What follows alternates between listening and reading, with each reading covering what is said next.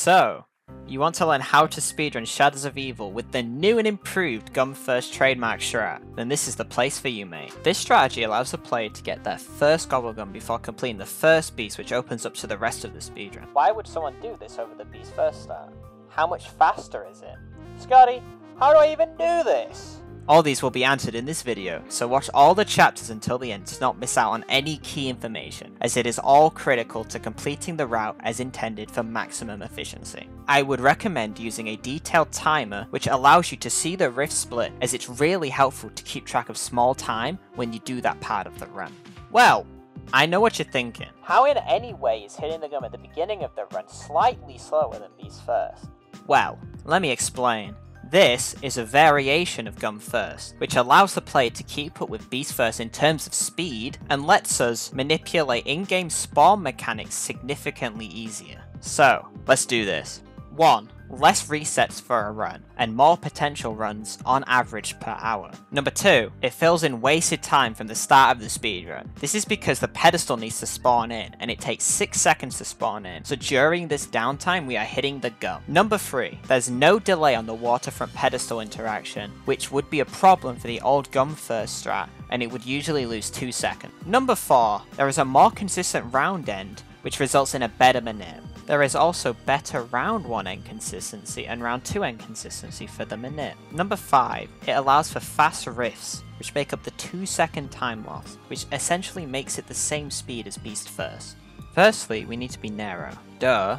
Once we load in, you are to run, open the spawn gate, and hit the gobble gum. Here you will play one of 2 gums. Raindrops, the gobble gum that spawns all of the power-ups on the map, or Dead and Nuclear Winter, which spawns a nuke power-up. For sake of ease, I will be showing you how to play Raindrops first.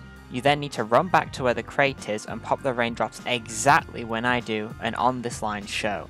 The drops will spawn with the nuke on the right side, and you are to run through the credit and grab the double points. Jump and shock the gate, then turn around and ignore the drops. Melee the summoning key box, then run to zap the pen, jump over the bridge, and then check the canals code. Continue to the badge box and hit the rift, then the final zap. Grab anything in sight when leaving the beast mode for extra speed, then continue by grabbing the nuke and credit. Okay, let's stop right here for now. How are y'all doing? Are you following so far? Good, because we're about to get complicated, so bear with me. I'll do my best to explain this part, as it's so important to get a good round end consistently. Okay, so what is a spawn zone? Essentially, a spawn zone is an area within a location, such as the junction, where zombies can spawn from. The junction area comprises of 3 large spawn zones. To simplify this, we can call these zones Zone A, Zone B, and Zone C. Zombies will be registered into a spawn zone if they are on the map. So, a zombie can exist in Zone C by the stamina perk, but be in a different spawn zone to other zombies and, more importantly, the player. What does this mean for the speedrun, you ask? Well, we cause spawns to exist in these spawn zones due to some spots having a large amount of active spawners, which tie over to other zones, e.g. spawns by Stam and spawns by Warfront Gate, even though you, the player, is only at the gum in one of those zones. Understood? Good. That's complicated but very necessary to know. At this exact moment, the game runs what is called a cleanup. What is a cleanup?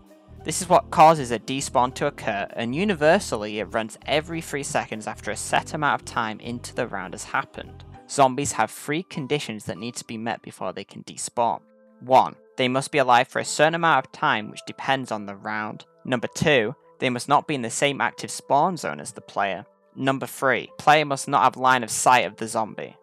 All 3 conditions must be met in order for a zombie to despawn successfully. A zombie can't despawn if they are in your line of sight, even if they are in another zone and enough time has passed. So, how can we abuse this? At this exact moment, every zombie that meets the condition will despawn, which is really bad for our round end. A zombie can start to burn out due to the nuke, but then also despawn, meaning we need to keep line of sight for the entire duration of the nuke and therefore the burnout time. So what is a burnout time?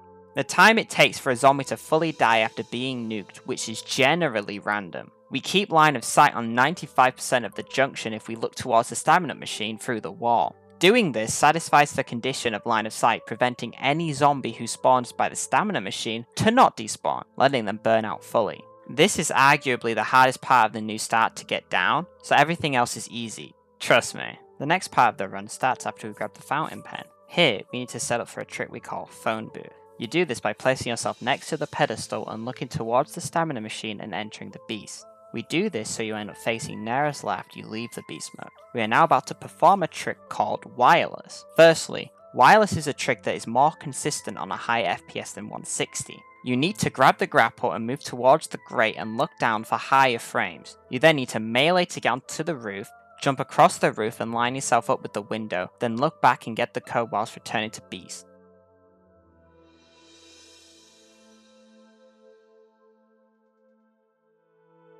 You need to spam scroll wheel and hold a right click to grab the grapple. Then move over to the phone booth and ensure the grapple icon is within this cross area. As soon as, and I mean as soon as, the grapple pulls back, you need to jump and let the grapple pull you above the stairs. This trick is all about timing and positioning to ensure it works consistently, and if you struggle with it, then it's a consistency problem and not the game. If you play nukes first, you will pop the nuke in the position of the rain like normal. You then go into beast ASAP at the stam, then human grapple back. Once you land, instantly run to place the pen and start the ritual. Immediately pop the rain and let the drop spawn fully before grabbing the nuke. Then immediately run up the stairs into the top part of the Nero's lair.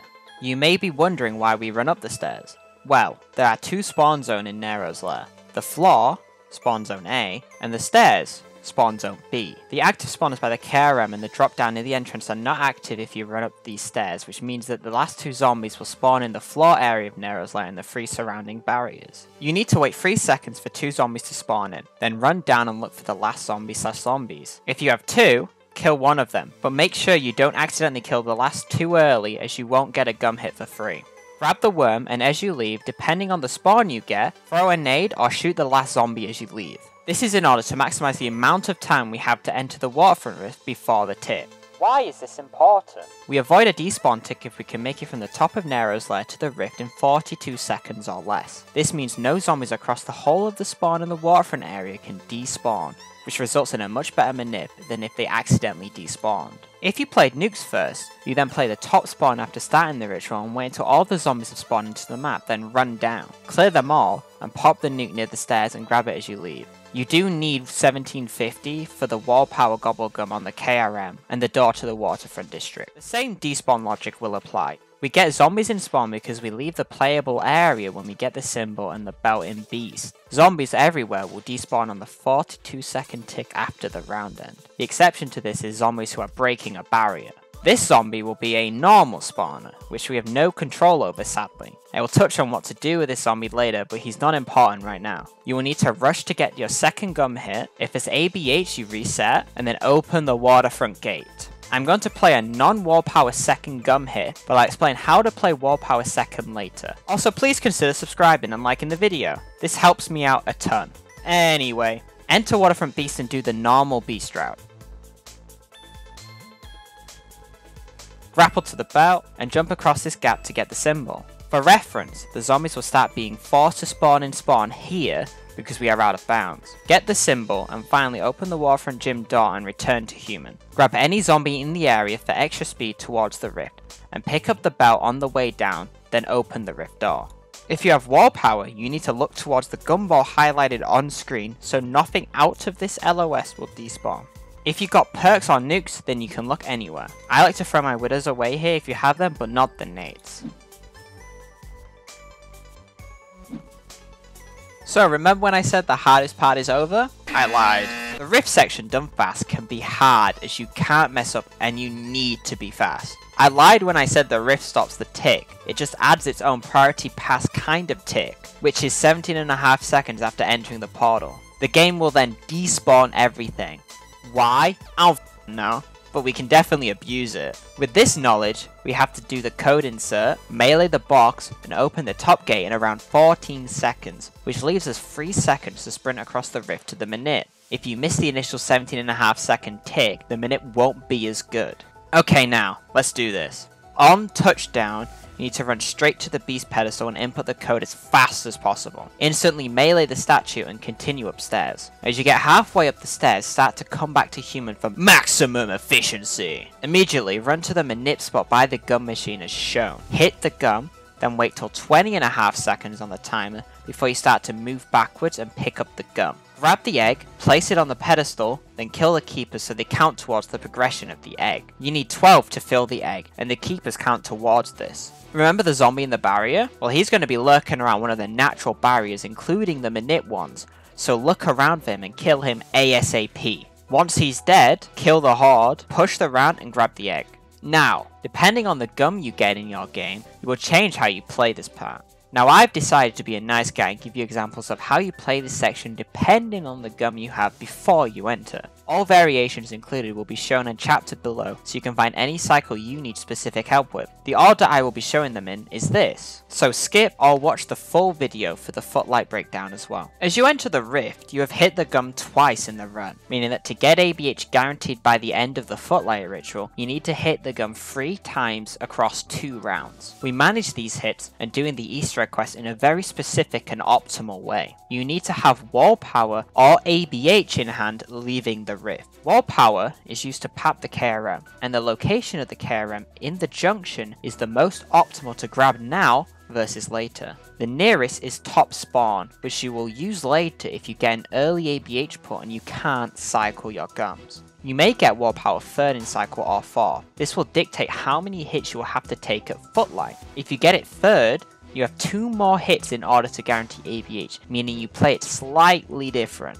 If you get it 4th, you have 1 hit at footlight, meaning you can hit gum and not worry about another hit. This would mean that you have hit twice in the rift to get wall power 4th, which requires a very specific sequence of events and timing in order to do optimally.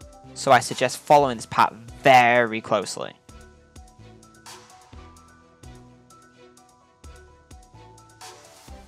I get wall power and I stop hitting the gum. Since I don't have nukes, I need to manually search for the barrier zombie and then end the round by manually killing every zombie.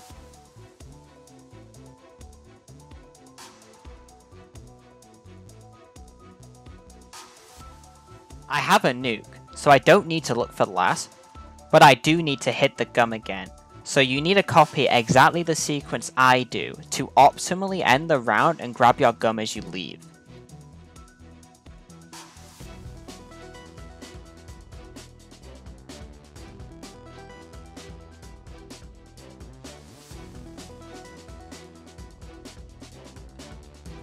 Because I already have wall power in this scenario, all I need to do is double hit in the rift.